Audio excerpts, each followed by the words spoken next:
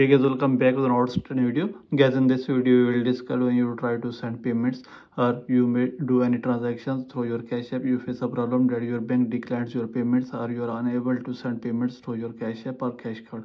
So how can you fix this problem? So guys, we can fix it very easily.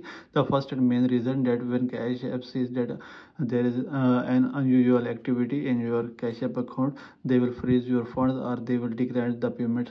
Now guys, what you have to do is simply click here on Cash App and you may click here on this tab, and then guys you will see that transaction here. So now guys you may confirm that transaction or you may delete that transactions.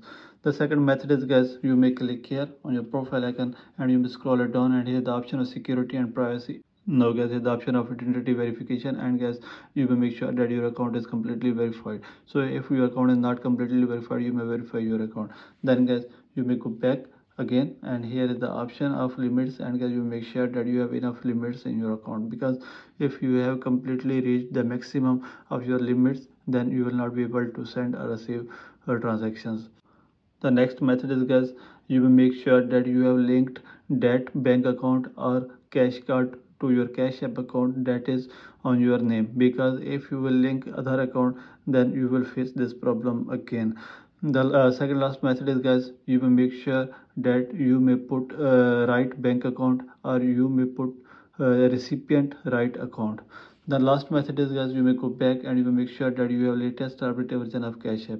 If you are not latest updated version, please update your Cash App from here. Then guys you will make sure that your funds will be transferred.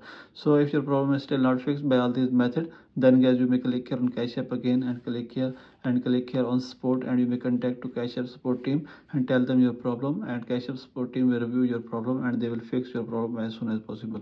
So by all these methods guys, you can fix it very easily. So this is the video guys. For more videos, please subscribe our channel.